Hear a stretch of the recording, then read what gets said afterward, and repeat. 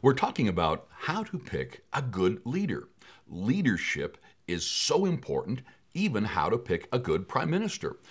This next one I want to talk about is someone who can solve problems. Most leaders, if they want to look really good quickly, they simply solve symptoms. Now, when you solve a symptom, you have an immediate relief from pain, discomfort, or whatever is hurting or causing an issue with you. But if it's just a symptom, it means it's not been solved. It's coming back. For example, you can take something for a headache, and if you take Advil or something for the pain and it goes away, the pain going away doesn't mean the problem is solved. Great leaders recognize that, and they take longer. They will solve problems. And when I've taught on this, I've said to people there are 9 steps to solving a problem so it doesn't come back.